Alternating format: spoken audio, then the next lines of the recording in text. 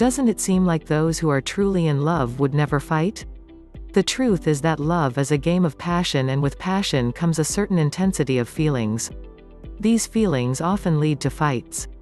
It is not a sign that your relationship is necessarily falling apart, but rather a sign that you are both deeply invested in each other.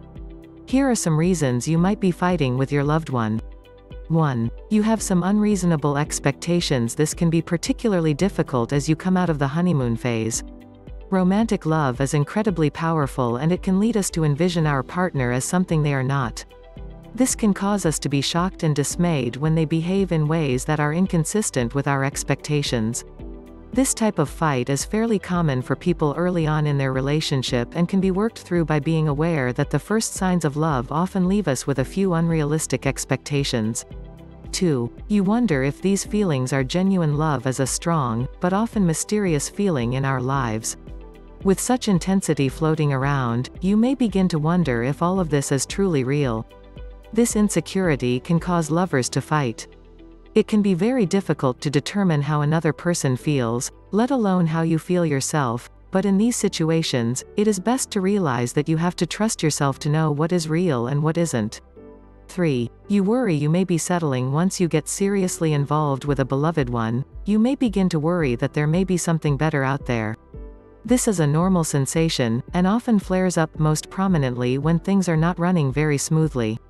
With this feeling, you are best to be careful and avoid acting on any rash decisions. Give yourself time and space to decide how you truly feel about the situation. Go slowly and remember all the great things you love about your partner before you decide there is something better out there. 4. You are frustrated that you can't be perfect for your partner. Sometimes fights stem from your own frustrations with your behavior. Although you may not realize it, you may be expecting yourself to be the perfect example of loving support for your partner. This is a wonderful goal to strive for, but the truth is no one is perfect. You will make mistakes in your journey, and so will your partner. When you realize you are motivated out of frustration about your own actions, being open with your partner is a good strategy. Trust love includes loving all of your imperfections, so you may find solace in hearing your lack of perfection is forgiven.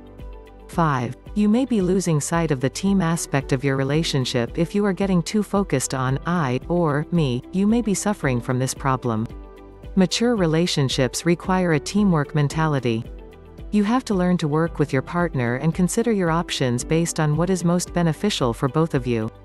This requires patience and communicating with your partner. 6. You prioritized your feelings over your partner's. Although your feelings are probably the most tangible thing on your mind, it's important to realize that they are not always the most important thing in a specific situation. To avoid these sorts of fights, be mindful of what your feelings are and what your beloved's feelings might be. Try to make a conscious decision to focus on their feelings over your own. 7. You get the past mixed up with the present. Sure, you've probably had a few bumps in the past. Perhaps a few of them are still a bit raw.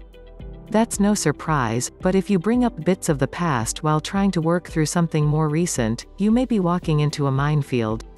Try to stay focused on the now and have a separate conversation about the past if you need it.